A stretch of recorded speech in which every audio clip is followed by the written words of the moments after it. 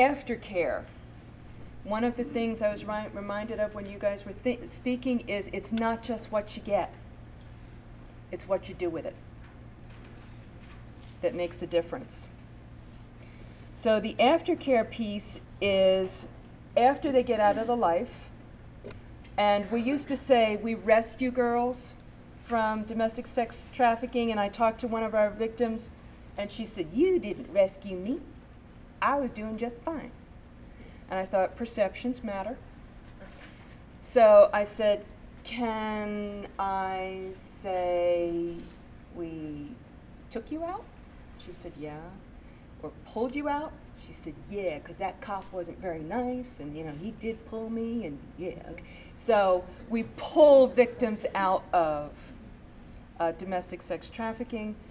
When they get to us, the uninformed cops have already, as Holly said, have already shackled, what's the other word I want? Handcuffed, may have demeaned. We have had girls come in that say, the cop said he would let me go if I gave him some. That's very too common. And we get them, most of our girls do come from law enforcement or DSS. They've already been detoxed. We are not set up to do that. There's a lot of steps, a lot of steps to getting out. The first one is going along with the decision that somebody made for you that you are getting out. And I say that wording specifically. It's more than a roof on over their heads and a bed for them to sleep in. Check out these, I'm not going to read them all, these complex needs. How much of that is met in the life? And what needs do you think are not being met? I'm going to jump to one somewhere on here. There it is community. We are pulling them away because a lot of times our girls have been in it for more than a couple weeks. They've been in it for a while. They bond with the pimp or the trafficker because they have to. Because if they don't have him, they've got nothing, or there's been the threats and the coercion that you stay here or else. So they sometimes also one type of pimping model are pimps, and a lot of those come from families. So this girl may know the pimp's mom, sister, may know the family.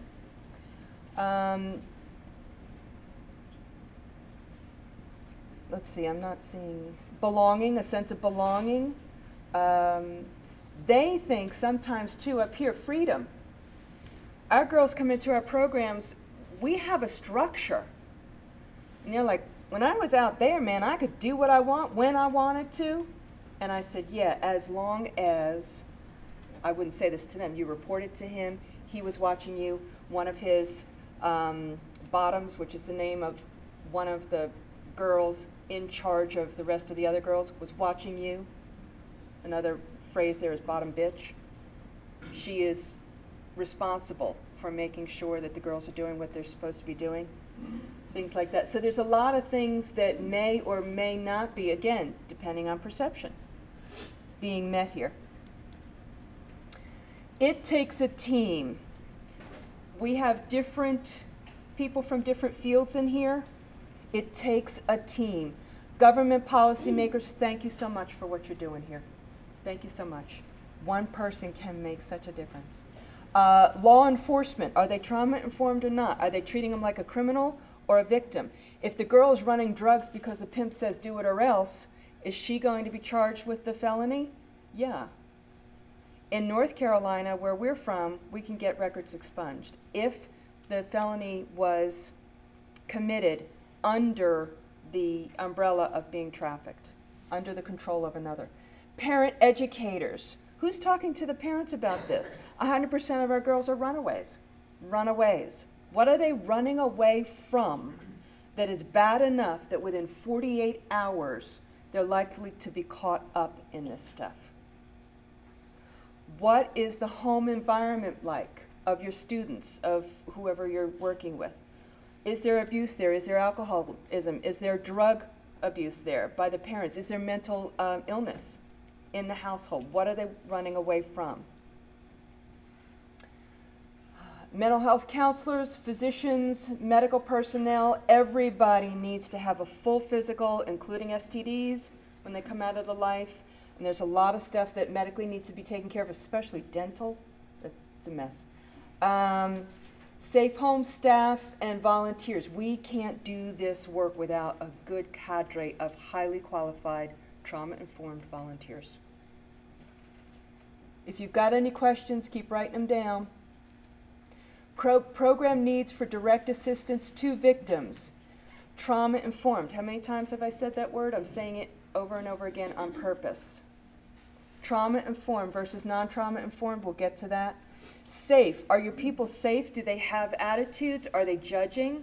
Is the house safe? We have a security system inside and out.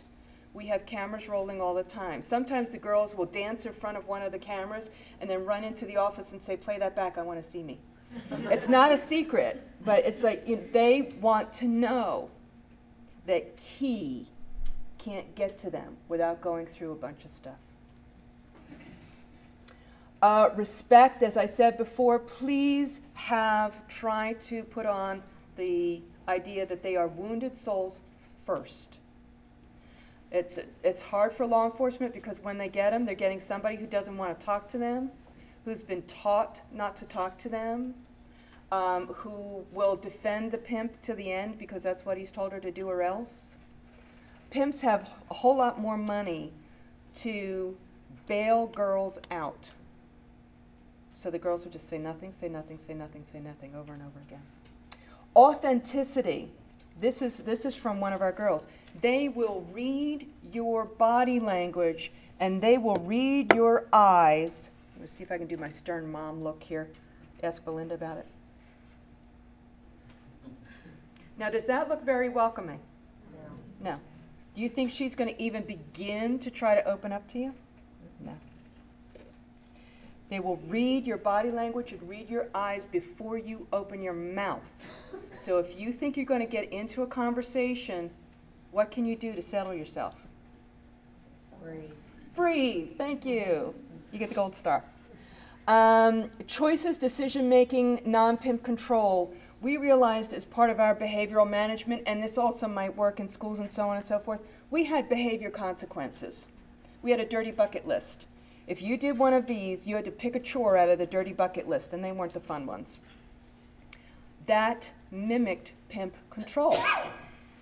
You either do this or you get the consequences. We have a totally different way of doing it now. Danny Silk's Loving Our Kids on Purpose. It's our Bible on how to deal with the girls. As soon as you do this, this is going to happen. Or there's 5 phrases you can say. I don't know, I know, probably so, nice try. I forget the 5th one. And I added, I hear you. So when a girl comes up in our program and says, this place sucks, I say, I know. It keeps the emotional volatility out of the relationship, and so they are more apt to open up more then. Stephanie, our Director of Fields of Hope, sitting over here, could say to them, or someone would say to Stephanie, Amena said that you're going to buy me hair extensions at Walmart tonight. To which one of the phrases would be, nice try. Things like that. It puts it back on them, and it just keeps the emotional, this out of the relationship. It's fantastic. Lots of decision-making on their part. The other thing, too, is, for example, we had one girl, her dishes, the duty was Wednesday night dinner dishes. Well, wasn't she surprised after she didn't do Wednesday night dinner dishes that she had Wednesday night dinner dishes and Thursday morning dinner breakfast dishes? It's my turn last night. No, sister, you didn't take your turn yet. Your turn is still active. As soon as you do the dishes, they'll stop piling up on your turn and go to the next person's turn. It's with kids too. Yeah, it's still your turn. It's your choice. You want to finish them now or you want to finish them later? Safe accredited schooling, we do homeschool because we found that our girls don't do well. Also, too, chronologically they're here, academically they're here, emotionally they're here. So we homeschool. We've got a fantastic homeschool teacher. She can really do it well. Growth opportunities, it's mandatory to do counseling. We are faith-based. The question invariably comes up where that was God when I was going through, and we'll say, well, let's talk about that. Let's look at that. Occupational, and then what? You get them out of the life, you school them, you clean them up, you ask them to do a lot of painful work in counseling. They get to know something different about those self-perceptions and world perceptions. It's not enough. How do you launch them out? What are you going to do? That's where the work empowerment, Fields of Hope, the products that they've made that are out on the, Christmas shopping? Yeah, okay. I'm just putting a little plug in. Do some early Christmas shopping. They're great. So the trauma-informed is the appreciation of the high prevalence. We just talked about the prevalence of this, of traumatic experience. I do know one statistic as a Christian. 51% of the males sitting in the pews next to me view porn or involved in some way in the sex trafficking industry. 51%. I looked around in my head thinking, I like these guys. More than 51%. So have an appreciation, understand the prevalence of this, have a thorough understanding of the profound neurological, biological, psychological, and social effects of trauma and violence. That could be a whole other program. And presume that the clients we serve have a history of traumatic stress and exercise universal precautions by creating systems of care that are trauma informed. This goes right from the policymakers to the aftercare and launching them back into a different life. On the left side is a list of trauma-informed ideas. On the right side is their correlating non-trauma informed. So recognizing the high prevalence of trauma versus the lack of education. Recognize cultural and social re-traumatizing triggers versus a tradition of toughness. That's that pull you up by the bootstraps, it doesn't matter, you just get over it stuff. Power and control is minimized in the trauma-informed versus rule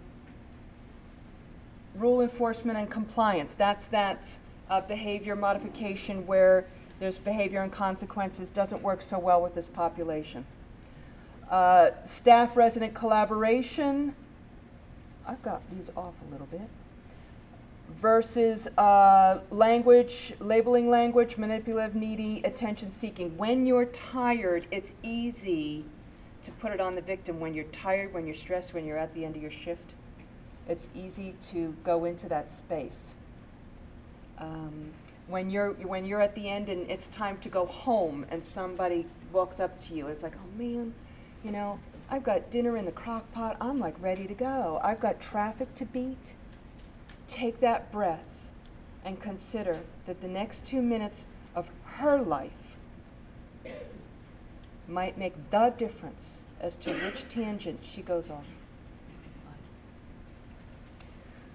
Addressing training needs of staff, CEUs are a good thing. To improve knowledge and sensitivity versus patient blaming as a fallback position without training. We had up in our area, a prominent law enforcement agent wanted to come and see our house. I did ask him to leave his sidearm outside. He did not. The girls were not there at the time, which is really good, because he put his hand on that Glock and he was standing there, you know, with the belly and all that stuff. He was standing there, and he said, well, these girls prostituted themselves, and I just wanted to kick them. But instead, I looked him in the eye and I said, how can I educate you? Can I train your staff? Because if it's here, what's he saying to the rest of the staff? And it's like the first line. Law enforcement Sometimes it's the first line. Transparent system open to outside parties versus a closed system. We are really, really big on what are you doing about this? What's working for you? How's this going? Show us, teach us, so that we can constantly improve what we're doing. When you do this work and you choose to, in your heart, make a difference and be involved, it will change your life. Because, as Helen Reddy, who's old enough to know who Helen Reddy is? You're not going to raise your hand. He's smiling, but he won't raise his hand. I am woman, hear me roar, in numbers too big to ignore, and I know too much to go back and pretend. Okay? That's like this little sing-song thing that sticks in here. So when you start and be educated like this, you can't unknow these last few moments. You can't unknow this. You're stuck with it now. What are you going to do with it? While you're doing something with it, take care of yourself. Where is it in your environment that you're going to cultivate your team, your support? What does that look like for you? How are you going to get there? And how are you going to maintain it? Questions. The coach in me is coming out. Team building. We started last December. Every month we have 2 mandatory meetings. One is a staff meeting, all business stuff about the house. You go over everything that's going on. The other one is a team building meeting. We call it the us time. Talking about work is not allowed. It's all about us as a sisterhood, as daughters of Christ. How do we feed ourselves as human beings so that we can keep doing this? Practice clear communication and build tolerance for each other and for each other's differences for how you're going to approach this. It's all good as long as it's trauma informed. The clear communication piece, especially as Christians, sometimes we tend to try to be the nice people and not make waves. Sometimes that doesn't work for the benefit of the other girls. The other piece too is if you're all talking about somebody that's crossed your path, please do it with respect and make sure you're on the same page, like not buying hair extensions. Let's clearly communicate that nobody gave permission to spend hundreds of dollars on human hair to put on your own head. Staff training, basic human rights statistics and information, did a great job, lots of that. You need to know that it's out there, it's here, it's here. I like to say everywhere you see a steeple, there is also evil. And one form of that evil is trafficking, whether it's labor or sex trafficking. They're both here. We live in a fallen world. Appropriate, applicable government regulations. We're changing things. We're trying to get up in the tiered system. Tier 1 are the countries that are really doing something about it. Tier 3, are you talking about the TIP report or something else? There's a worldwide report called the TIP report, Trafficking in Persons report. I just came back from Belize. They're on Tier 2 watch list, which means they're going in the wrong direction. They have convicted 1 case in 3 years. 3 cases in 1 year? Not enough. Being aware of the post-traumatic stress disorder and the function of that. TFCBT, cognitive-focused trauma, talking too much. Trauma-focused cognitive behavioral therapy. TFCBT is the tool that we use because it is trauma-informed, and it's that therapy that gets in there and questions their reality, what they've been given as a reality. If he loves you, if he calls that love, let's go over what love, examples of love can be. I love you, honey. Sugar, we're going to marry when you get old enough. I don't know how many times I've heard that from a girl. And self-care. What do you do for self-care? I've got a Harley Sportster 1200 Custom XL that goes around the mountains of North Carolina. That's my self-care. More self-care, open communication with supervisors, team building for peer support, available counseling. We have counseling available free or at a minimum cost to our staff. because when you hear some of this stuff, it really expands your comfort zone. Mandatory time off. This is intense work. We require you to take your 4 weeks vacation. Who has that? Yeah, good. It's mandatory. I will get after you if you've had 8 weeks and you haven't taken time off. I will kick you out. Clearly stated and implemented boundaries. This is all about clear communication, understanding each other, asking those open-ended questions. Supervisor to staff, staff with residents, and staff with staff. We have monthly meetings, house meetings. Where's everybody at? Let's talk about it. We're getting there. So this is the last piece, what to look for. And this is what matters to you. In addition, looking for a history of running away. Looking for previous, what's happening in their home life. Parents with issues of anybody that you're working with. Previous sexual abuse history.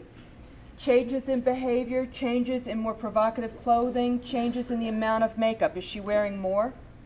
Where'd she get it? Where'd she get jewelry? Changes in school performance. Is it going down for lack of sleep? I don't know how that girl did it. Changes in personality, an older boyfriend, a secret boyfriend, more than one cell phone. Why would that be? She's got her cell phone for her friends, and then she's got the one he gave her to call him, that I need you.